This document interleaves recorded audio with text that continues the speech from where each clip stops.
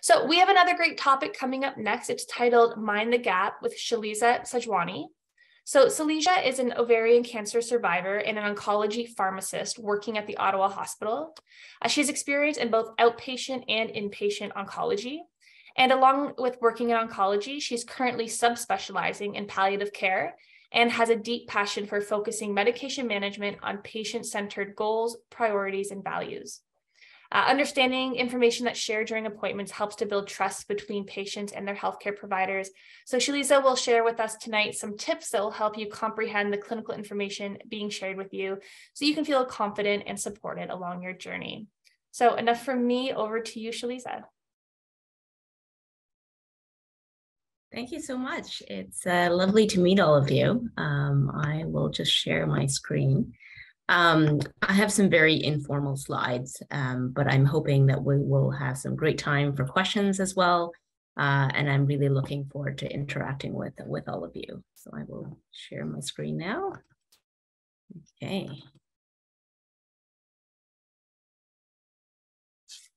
So I did have some problems with slides lagging behind with a separate presentation today. So if the staff at Ovarian Cancer Canada, if you can let me know if there's any issues with the slides kind of being parallel with my voice. And I'll make sure that I slow down so that the slides basically catch up.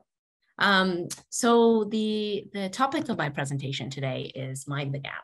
And for those of you who have heard of the term Mind the Gap, if you've ever been to England, when you're going on a tube, the subway system, there's something in the background saying Mind the Gap between the train and the platform. But here we're actually thinking about Mind the Gap between the perspectives and the thinking of patients and their healthcare professionals.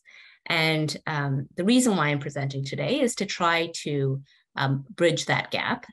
I have also done presentations for healthcare professionals as well, based on my time as a patient. I still go for follow-up appointments, so I'm not at that 5-year mark. But as an oncology pharmacist, I basically go for my follow-ups, and I also do presentations to my colleagues and to others, basically about how to think about values and priorities of patients when interacting with patients on a day-to-day basis.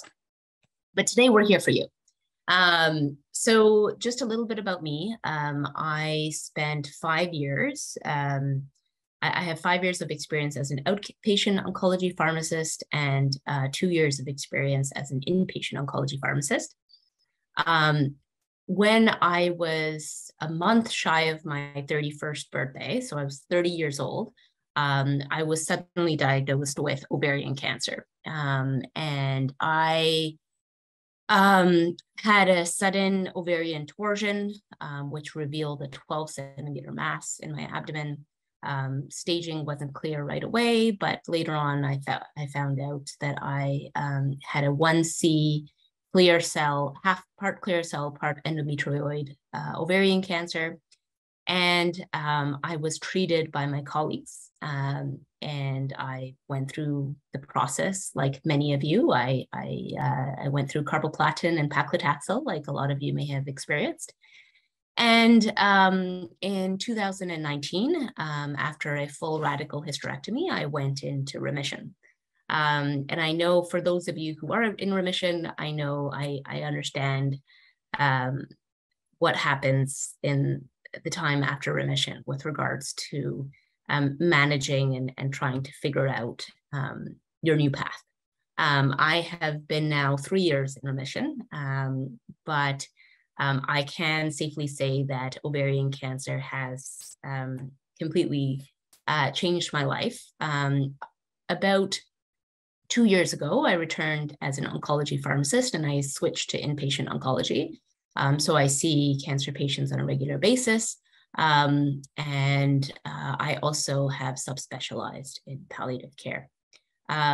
So I just wanted to let you know my background, and this is a photo of me once I've just finished all of my treatment, as well as this was basically during my last surgery, so my first day of remission.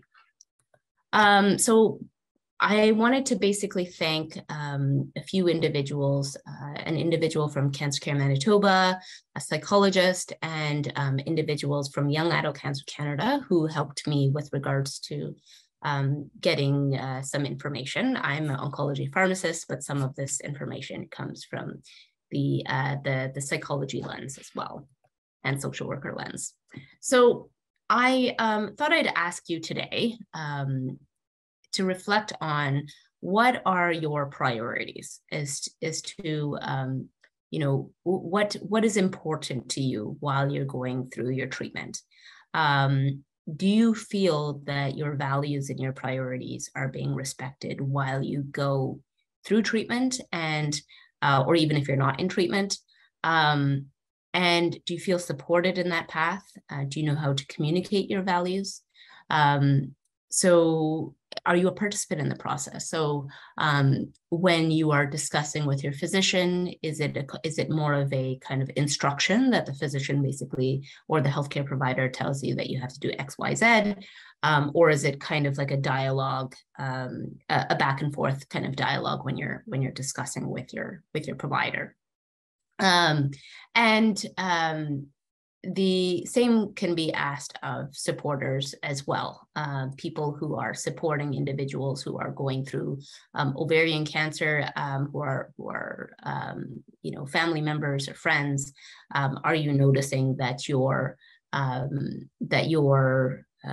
family members' values, for example, are being respected, and are their values being respected?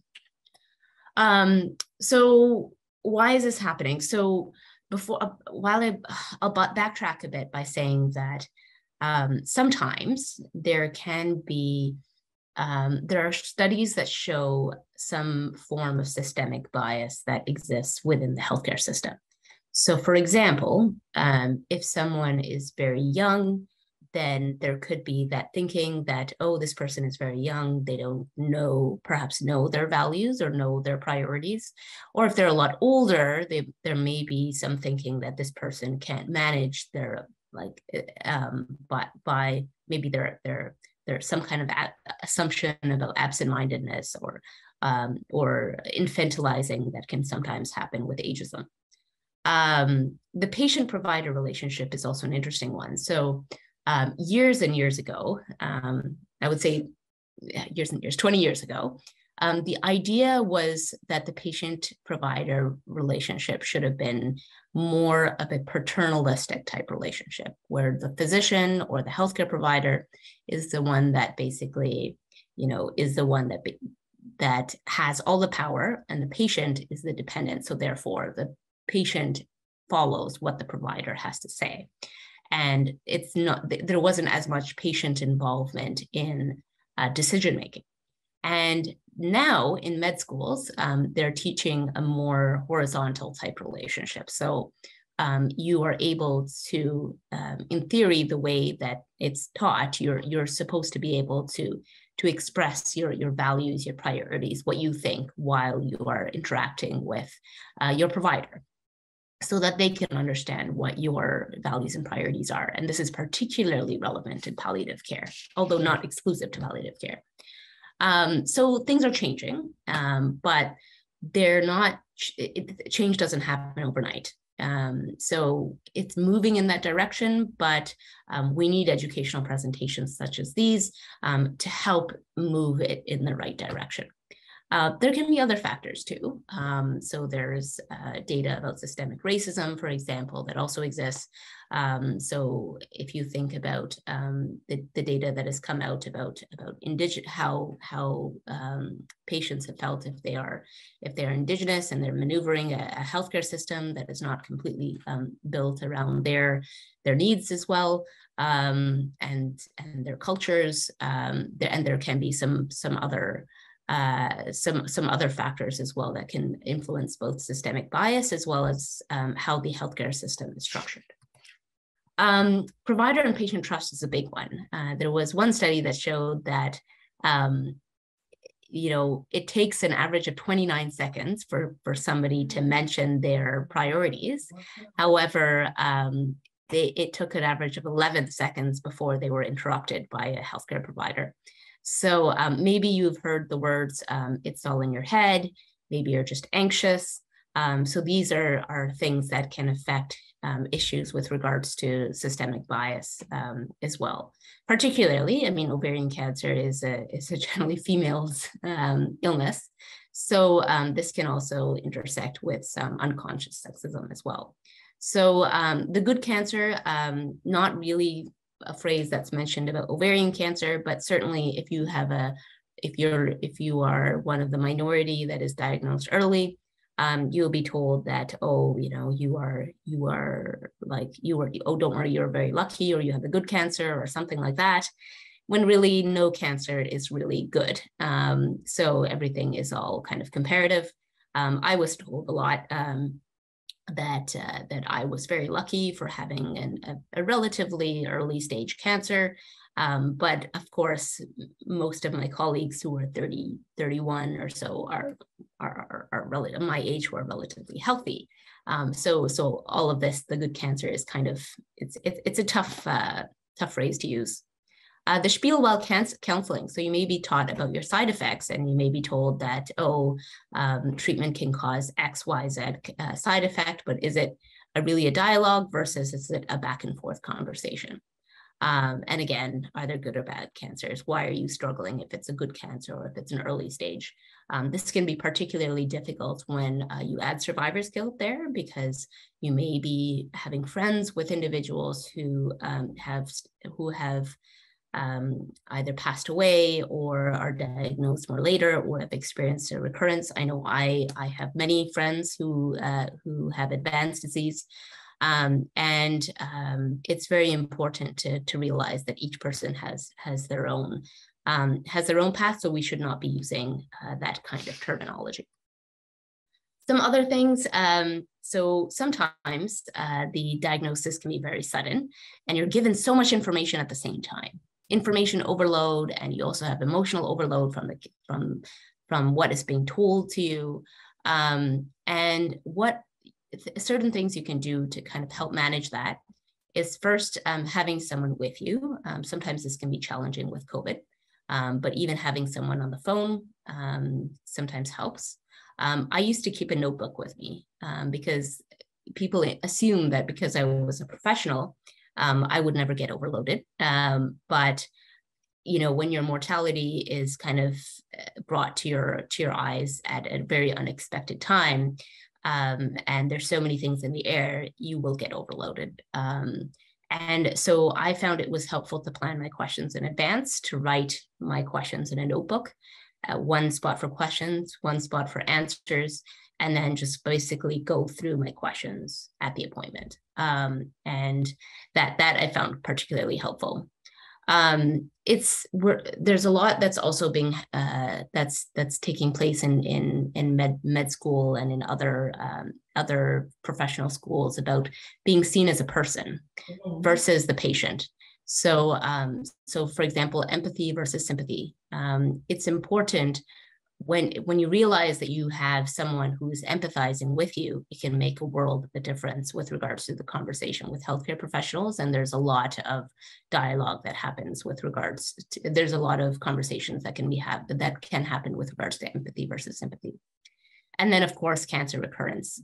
I know there's a lot of information that was talked about cancer recurrence. One thing to keep in mind with regards to communicating with your healthcare provider, if you, for example, you're experiencing symptoms that you feel that are worrisome for recurrence, and your provider asks, are you sure you're not just anxious, because cancer can increase your risk of depression and anxiety. One way to respond back would be, I know how normal anxiety feels like, or how my normal depressive symptoms feel like if you have gone through depressive symptoms, but this feels different. And that's a way to be able to communicate, to say that this is not something that is quote unquote in my head. So similar to questions about nausea or pain, you can answer questions in these types of ways. But one thing to realize is that these are system issues. These are not individual healthcare provider issues. These are not patient-related issues. This is not a problem that is because of you. These are systemic issues that take some time to resolve, but get better with education. So this is a slide I often keep with when I'm talking to healthcare providers, just moving towards from empathy to compassion. But one thing I wanted to talk about with you is to think about, first, of course, we want to think about whether the healthcare provider has empathy and compassion for yourself, moving from pity and sympathy to empathy and compassion, seeing you as a person. But also, how do you see yourself? So when you're able to have empathy for yourself, you can and have compassion for yourself. You're a lot more understanding, and you kind of give yourself a break a little bit more.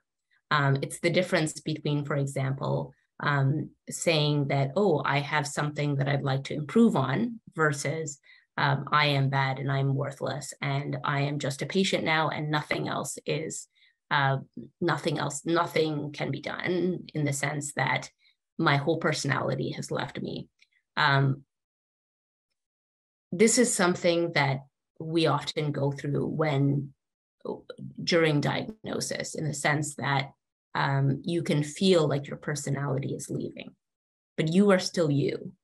You just also have cancer, and that will affect aspects of your personality, but you are still you with cancer.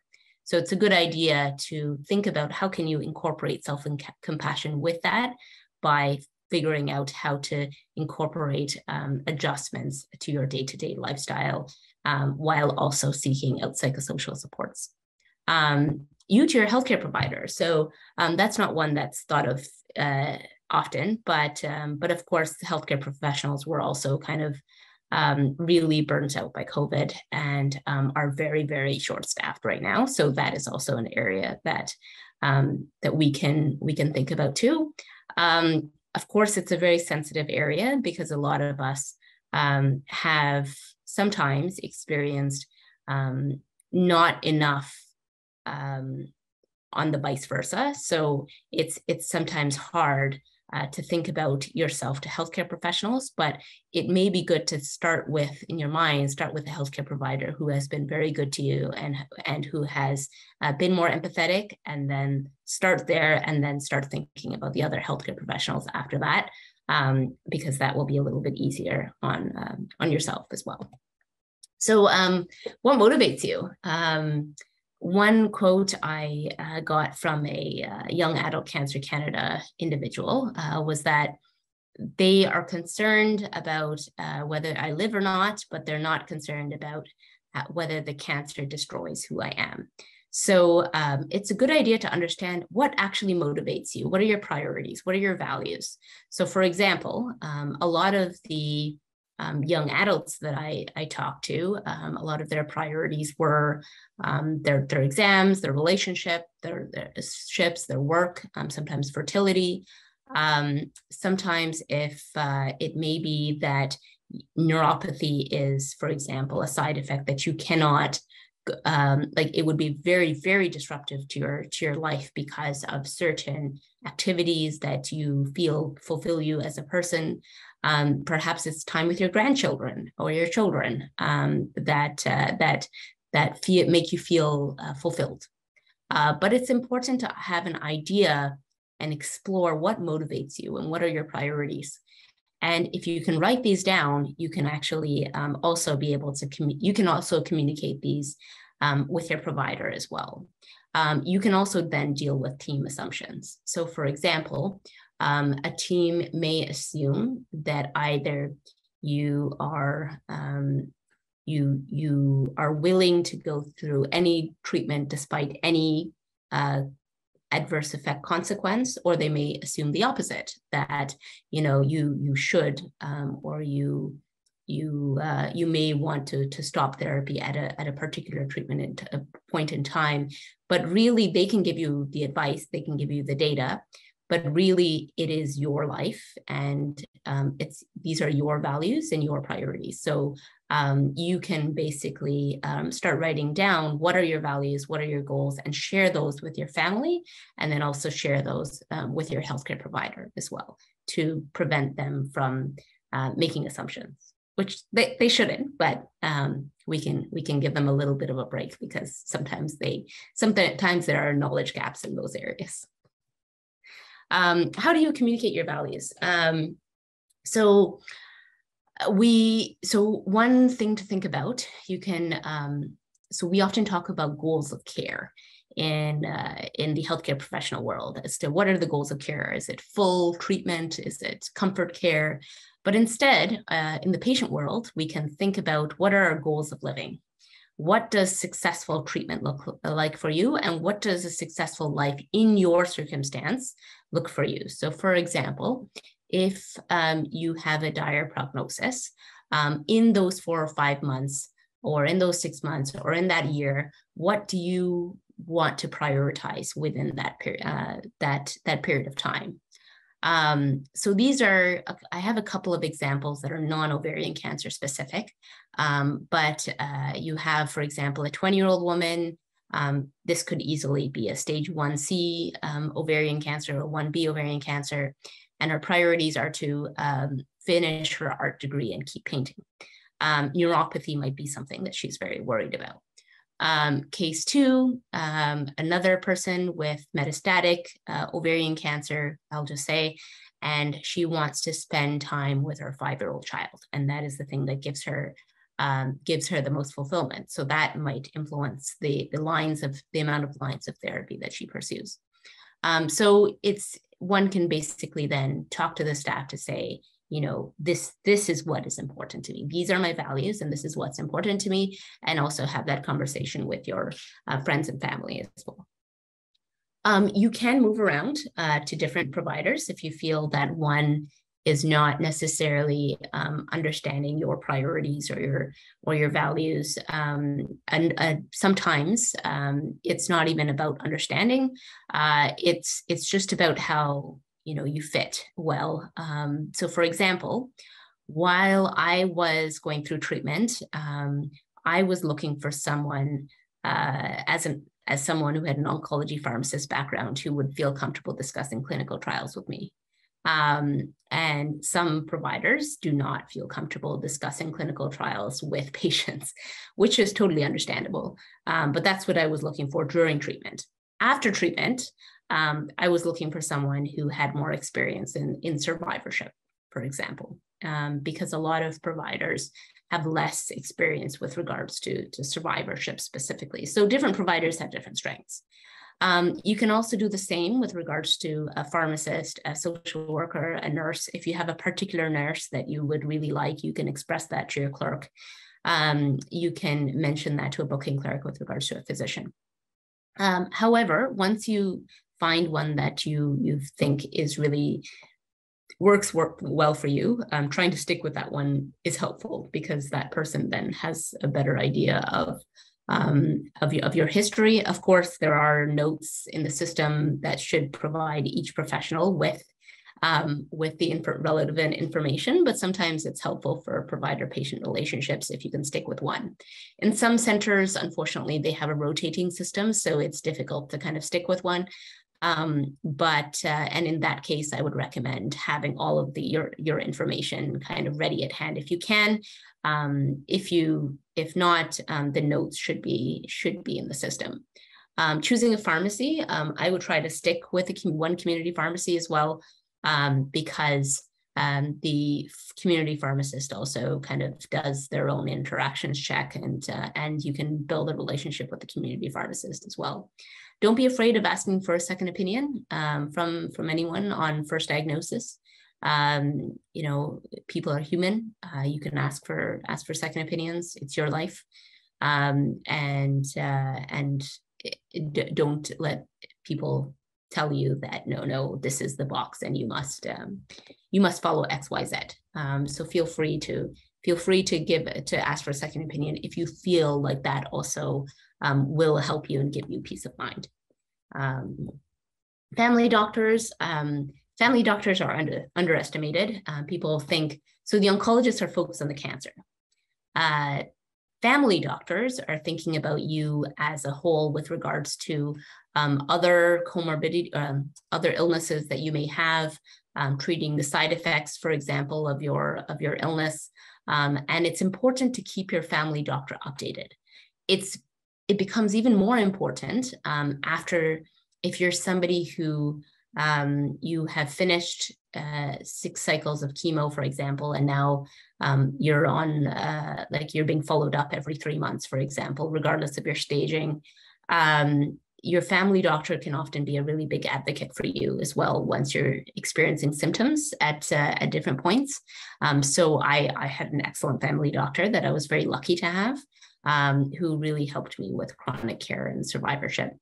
A lot of cancer centers also have a patient support line who you can, which you can call for to mention that you have XYZ symptoms, and they're staffed by nurses, and they will basically triage you to the right place. You can ask your nurse and physician as well. Some provinces have their own separate private kind of support lines as well. So there are also external programs, for example, Inspire Health in BC sees patients as well, including, and they have doctors and dietitians, nurses as well. I want to underline the importance of psychosocial. I think it's so underestimated, and a lot of the time you won't get a referral to psychosocial unless a provider can visibly tell that you are quite distressed. With a lot of us, we go into our appointments and we really look like we know what we're doing. And then we come home and it just, the magnitude of the diagnosis just hits us. And having a psychosocial program is really helpful. So if you tell your provider, you can ask them, your oncologist, is there a psychosocial program that exists? And does it provide therapy, or a psychologist or a psychiatrist? That individual can, you can get a referral for a psychosocial program, and then they can see you every few weeks or however, I think every 2 weeks to every 4 weeks, and sometimes a little bit further apart. It's important if you're newly diagnosed to get that referral in early, because sometimes there can be a delay. So the big takeaway from a delay in terms of wait lists. So the big takeaway with regards to psychosocial is that it's not always brought up with patients, and it's a good idea to inquire about it, because you can potentially, depending on your center, get free therapy. Which is pretty massive when you think about all the different things that cancer can throw your way. What about mental ability? So trauma can affect individuals, it can affect families, it can affect cultures and communities. If you think about the intergenerational trauma with the Indigenous residential school system, for example. It can also affect service providers. So you can think about the trauma that they have experienced, seeing patients, for example, that they've gotten close to pass away or go through a lot of suffering. But the important thing to think about here is that cancer is also, going through cancer is a traumatic experience. Whether it's an early stage or a late stage cancer, it's a traumatic experience. And it's tough for both the survivors and individuals, the Teal sisters, and the supporters as well. So what does that mean? Trauma can in fact impact our nervous system. It can impact our ability to regulate our emotions, so our fight, flight, or freeze response. It can affect, again, our emotional regulation, our ability to stabilize. It can then have an impact on our physical and mental health and our relationships, even our connection to spirituality and community. And therefore, it has a lot of different impacts on different areas of our life. So physical health, mental health, relationships, community, etc. So one thing, the reason why I'm bringing this up is because instead of having the question, what's wrong with me? Or as to why am I behaving in this way? Or if you're receiving the questions, what's wrong with you, etc. Maybe you can also think of yourself as someone who has gone through a traumatic experience. And it takes much, much longer to heal from that trauma than it does to just kind of get a few cycles of chemo. If you're somebody who is on chemo for life, then that is also something where you can also very much understand that this is also a very, very traumatic experience as well. So understanding that and giving yourself self-compassion is very important here. Trauma, mental health in general is very stigmatized. So you can, again, think of the phrase, what's wrong with me? And you can change it to what happened to me? And the what happened to me question will help you kind of deconstruct what happened, why is it traumatic, and what can you do now about it? It will also give you some more awareness about your own mental health needs. No matter how, mental health is a spectrum. So no matter how good your mental health is at any one point in time, it can get better. And again, it's a good idea to understand how to communicate your needs as well. So I've provided a quote here that some people experience nausea because of anxiety, for example. So they experience anxiety and then they get nauseous. But let's say you are experiencing nausea and you're worried that it's related to a recurrence. And how do you communicate that? You can say that, look, a lot of my nausea is related to anxiety, but I'm not feeling anxious right now. And my nausea is higher than normal. So that's a way to be able to communicate that, look, this is a different kind of symptom. And that will help your provider basically identify that. I'm going to preface this by saying that, of course, that education has to happen on both sides. The providers also have to get that education about how to identify these things as well. But we're doing education we're doing patient education today. A big trauma response is a fight or flee response. So sometimes when you're in an appointment, you might freeze and you may completely not understand what the provider is telling you. So therefore, having a notebook with questions and a spot for answers, again, is useful, and then having somebody with you. Also, one of the questions could be, if I have questions later, who can I contact? And that way you will feel peace of mind that when the physician gets up and leaves, or when the pharmacist gets up and leaves, you'll know who you can contact if you have more questions. Speaking of questions, we're now at the end of the presentation. So I just wanted to say it's great meeting all of you. I hope I'm running kind of on time, and I would entertain any questions at this time. All right. Thank you so much. This was a really fabulous presentation. So lots of questions are coming into the chat. So I'm just going to try to group a few together and see what we get through here. So you did mention at one point that sometimes you've noticed oncologists are not comfortable discussing clinical trials. So someone's just wondering if you could expand on that a little bit. Yeah. So I think it really depends on the oncologist. I won't paint everyone in a same brush. There are some oncologists who feel very comfortable discussing the results of clinical trials. So to give you an idea, I was very, I wanted to talk about, survival curves and like data on, patient populations and the whether a small study could be taken seriously or not. So I was looking at myself from the perspective of a provider as well.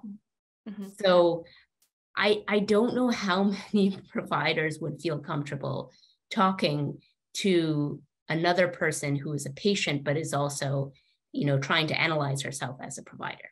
Sure. There are also some who, a very small minority who may not feel comfortable talking because they're used to a more top-down type of relationship. Mm-hmm. I actually feel more optimistic. I feel that most are not in like completely on that extreme right now. But again, systemic changes do take time to kind of roll out. Absolutely. Okay, so the first question that came in was, how do you deal with paternalistic attitudes when you don't want to anger your doctor? It's a big question. Oh my God. Okay. I feel like I'm really putting the speakers on the spot today. Yeah, I know it's a really good question. It's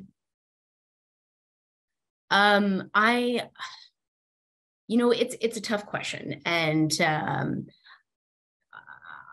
if you have an option to find another provider, if you're getting into that level of paternalistic attitudes, you have your right to. So don't be kind of put in a corner if you can that way. If you do have access to other providers, if you don't, the best thing that I can tell you is I'm sorry that this is happening to you. First, this is a result of a system that still has not moved forward in certain situations. I would really reserve that time half an hour prior to that appointment or an hour prior to that appointment to think about the questions that you have and think about how you're going to communicate your values and your priorities. Yeah. And really also think about how you're going to calm down your fight and freeze response, which is a very natural response to have as well, because the paternalistic attitude can also be mentally tough for mental health. Sure. So taking that time before is helpful. Also having somebody with you who will have your back. That can be very helpful. Even if it's like a COVID outbreak, you can also have somebody over the phone who really has your back. A family doctor, getting a referral from a family doctor is particularly helpful as well, or another physician who that this physician is going to take seriously. Yeah. That can sometimes be helpful. But I do feel sad mentioning these responses, because really it shouldn't be your responsibility to do that. But this is just an unfortunate situation where these are just some tips to maneuver around the system. Yeah, no, it's very good advice. I'm going to kind of bring two questions together with this one. So someone's written, how exactly would someone change their oncologist if they like one more than the other? We don't choose one at the outset, so it never occurred to me that we could switch. Would there be a conversation with one's GP? And then the other question under that is, how do I go about asking for a second opinion? I'm worried it will affect my standard of care. So I think we're kind of looking at the same question, same themes there. Yeah, sometimes there is a patient engagement or like a patient feedback or some kind of phone number that you can contact about that. Sometimes the patient support line can be also helpful, because the nurses do not have that kind of bias, and you can kind of say that, I would prefer switching to a different oncologist. How do I move around that? Mm-hmm. Those two are good options. Mm-hmm. Second opinions are a little bit more challenging. So you can ask the patient support line as to whether another physician is available for a second opinion. Somebody has written in the chat about Cancer Connect Canada, which might be helpful. Sometimes when people are deciding whether to move from one center to another center in the same city, or that is in a neighboring city, they can sometimes get a referral, and another physician can kind of review the documentation that way as well. I know that's not really that helpful, but it is a tough one with regards to second opinions. But I would start with your patient support line, as well as any kind of external agency like Cancer Connect, it would also be helpful too. Okay, and what about the conversation with someone's GP? Do you think that is something that people could try? The one thing I forgot to mention is that not all oncologists, so gyne-oncs are a specific type of oncologist. Mm-hmm. There are other types of oncologists that treat breast cancer, other types that treat like GI cancers, et cetera. So not every oncologist is the same. So really you're looking for a gyne-onc. A family doctor can sometimes be useful. Particularly when I was looking for a family doctor, I was also looking for someone who had experience treating cancer patients or had worked in the hospital setting with cancer patients at some point. Sometimes that is a very, very difficult, very, very difficult thing to find though. Family doctors can sometimes be helpful. You can bring this up with your family doctor. There's no harm if they have experience working in that kind of. So some family doctors have done like rotations in the hospital, or they have basically done some kind of relief shifts in the hospital, and they may have some contacts, and that is particularly helpful. But usually it would be within your cancer center. Sure. Okay, thank you. We're out of time. I know there's some more questions. So again, apologies we couldn't get to all of them, but I want to thank you so much, Shellyza, for helping us bridge that gap between the patient and the healthcare provider. You've given some awesome tips and some really great insights. So thank you for being with us, and thanks for everyone for all the great questions. And that wraps up our first half of this evening.